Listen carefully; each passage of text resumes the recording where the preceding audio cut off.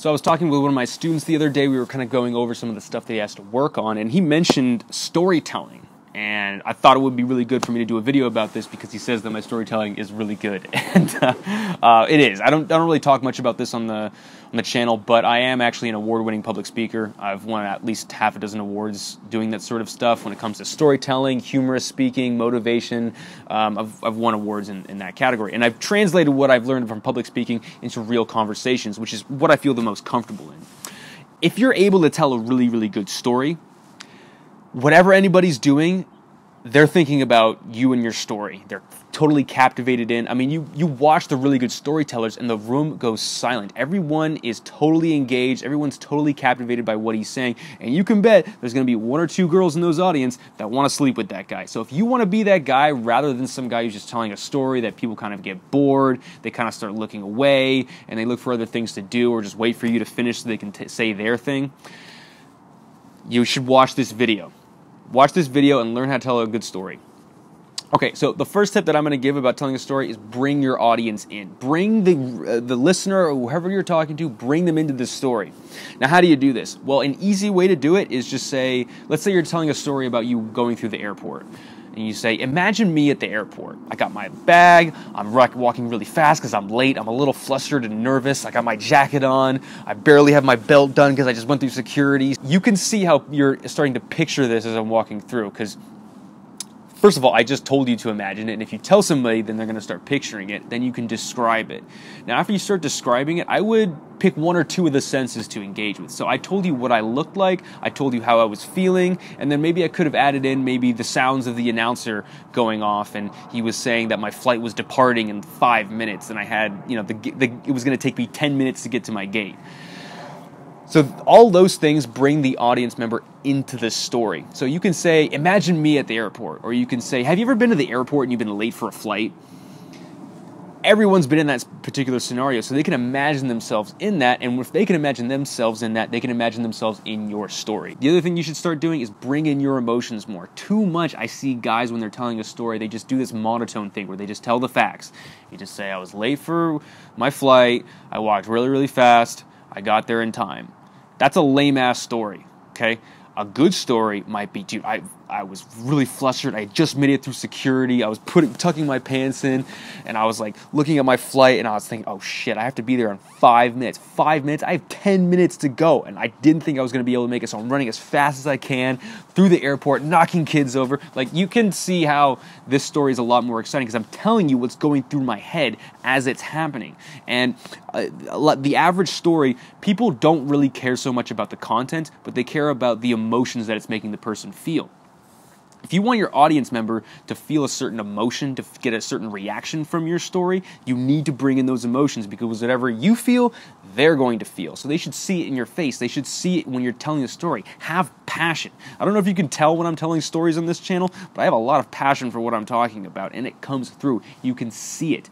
When I'm talking, you can see it in my facial expressions, my gestures, my body language. I'm very into this story. My eyes get wide. Sometimes they lower and they squint. Sometimes I'm smiling. Sometimes whatever is going through my head in the story, I'm recreating that with my body. And so there's not only the audio component where they're hearing the words, but there's also the visual component where they're seeing me do that. That's why my videos are probably going to do a lot better than the audio version, although I will be coming out with some audio stuff as well too, so stay tuned for that, guys. The other thing too is have a point.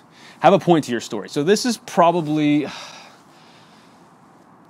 this is a big thing that people get wrong, especially a lot of the girls that I talk to. Like, sometimes you'll tell a story and you'll think it'd be really awesome, and then they'll tell a story and it's just like the worst story you've ever heard in your life. Like, how could somebody think that story was cool? The reason why a lot of those stories suck is because they don't really have a point to them. Have a point. If your story doesn't have a beginning, middle, and end, it's probably not going to be a good story. So sometimes what I like to do is you'll be telling a story sometimes and you'll realize halfway through that it sucks. If that happens to me, what I'll usually do is I'll usually pick one like little lesson or something at the end, and I'll be like, well, that's why I never order with a white shirt on, or something like that. And it'll be just kind of like this kind of funny thing where now they know the story's end and at least there was some sort of point to it. If you kind of drag on and you don't know where your story's heading or why you're telling that story, people are going to start to stop paying attention. People are going to lose interest. They're going to be thinking, okay, is this guy going to finish so I can say my stuff? Like, it's not going to be a good story. So when you're thinking about the story, think about like, okay, what's the beginning here? If you're telling a story how you met your friend Jimmy, okay, maybe a good starting point would be, okay, I got invited to this party. Then you go to the party, then you meet Jimmy, then you and Jimmy have this awesome night together, and that's how you met Jimmy. That's the whole story. It had a beginning, middle, and end. The point of it was how you met Jimmy. The other thing you could do too is start with a baiting sentence. Don't just start a sentence where it was like, I have a story, here's my story. Or, do you want to hear what happened to me yesterday? That's fine. You can say that, but a better way might be saying, dude, I almost died yesterday. Or I hate celery. Some ridiculous, silly statement. People are like, what? Like, they're going to want an explanation to that. So start with these baiting sentences, and then people are going to be really interested to hear an explanation. This kind of relates back to my previous point, which is have a point to your story. If you have that point, if you start with like the ending almost, which is like a Quentin Tarantino film where people see the ending and then they work your way back. The reason why they're interested in the movie the whole time is because they want to see how it got to that point. They want to see how... like in Kill Bill, when she's like almost dead at the beginning. They want to see what led to that. How did that happen? What's she going to do after that? Start with a baiting sentence. The problem with this, though, is that sometimes people use this too much. And so, I don't know if you've seen the YouTube channels where like every single video is basically clickbait in the title. They use this, the baiting sentence. They use this all the time. And eventually you watch the video and it's just like a normal video, and so you start not trusting them anymore. You start thinking, okay, well, if they're just going to say that no story is going to be actually interesting. It's just going to be a normal story. So don't overuse this. But if you can start with a baiting sentence and maintain that interest throughout the story, it's going to be that much better. You're going to get people interested right from the get-go. Okay, some things to avoid. The first thing to avoid is repetition. Don't repeat words too much. Don't repeat phrases too much. Try and don't even repeat your tonality or the way you're telling the story. So vary it up. Story needs to have some sort of variety. If you say it in the same monotone way, if you're giving the same facial expression, if you're telling using the same words or the same phrases, people are going to start to tune out. They're going to stop listening to you. So vary it up. I don't know if you can tell, but I vary up my facial expressions, the emotions, the gestures that I'm doing. I try not to reuse the same words or phrases again and again, although you can make that part of your story too. I just don't reuse things a whole lot. The other thing too is, I'm going to mention this because this is a channel about how to get girls, but back in the day when Mystery was teaching, he used to say you need to put a bunch of DHVs in your stories. Okay, for the most part, when I see guys doing this, it just seems like you're being really try-hard and you're bragging too much. So don't try. I know it's tempting to try and make your story seem like it was, a badass thing. Like then this, this stripper wanted to have sex with me, but I wasn't really interested in her because I wanted to go to this yacht party with my good friend who's friends with the owner of Gucci. So we got on the boat free, no big deal, and then we went on this boat and we're partying, we're drinking, and I don't know. I can drink a lot. Like a lot of people think they can keep up with me, but nobody can. Like you see how this story, you want to shoot me in the face after hearing it. So try not to brag too much. I know a lot of you guys, you think you're not bragging that much, but some of you are when you're doing it. So you want to make sure that you're telling the story confidently. You want to say it with purpose, with passion. You don't have to brag. In fact, I think being self-deprecating in your stories can actually be a good thing. It shows confidence, the fact that you're able to say those things and still have the same level of emotion and confidence when you're talking. It's the guys who you hear that they like the story that I just told you before. Does that guy sound confident? No, he sounds pretty insecure.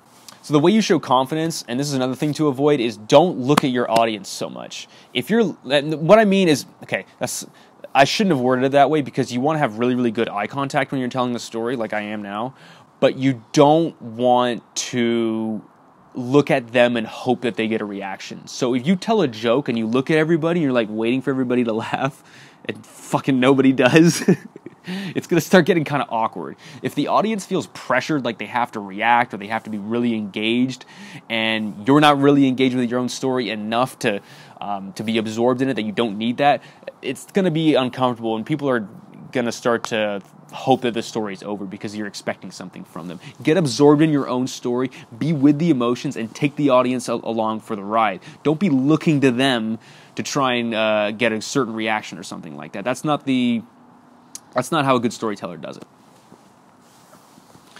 And the last thing that I'm going to leave you guys with is that don't just tell a story and have zero audience participation. So at the beginning, I gave you a bunch of things that you can do to start with the audience. You say, have you ever been to the airport? Have you ever been late to a flight?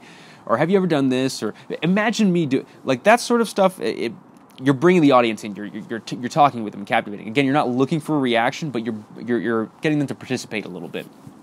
So what I'll do is I'll check in with them. So if I'm telling a story about the airport, I'll be like, I'll tell how I'm running through really quickly and I barely made it to my flight, and then I'll say, when you get to the ticket attendant and they ask you like a million questions, or they want to search your bag and you're like already running late, like the fact that I said, have you ever, or I do a little audience questioning there, that helps them bring them in and make sure that they're paying attention, and also make sure that the story that you're telling is relatable to them. I don't want to tell a story about skiing for 10 minutes to a group of people that have never been skiing or never seen snow. Probably if they've never seen any of those things, my story sucked to them because they don't understand it. So make sure you're checking in with the audience to make sure that they know where you're coming from. And if they don't, then you might have to go back and explain a few things. But the fact that you go back and explain to them and you're on the same page, they're still going to be interested. But it's the part where people ignore the audience too much, where they start telling a story that nobody understands but them, and that's where people get into trouble. So make sure you're checking in with the audience, but not looking for them to react to you. Okay, cool. Well, that's all I have to say about this, you guys. If you made it to the end, consider subscribing. Come out with videos like this every single week. If you're interested in my weekly one-on-one mentoring program, I go over stuff like this, how to get girls, the girl that you want in life. Shoot me an email, TheSingleGuy2017 @gmail.com. Thanks a lot. Good luck out there.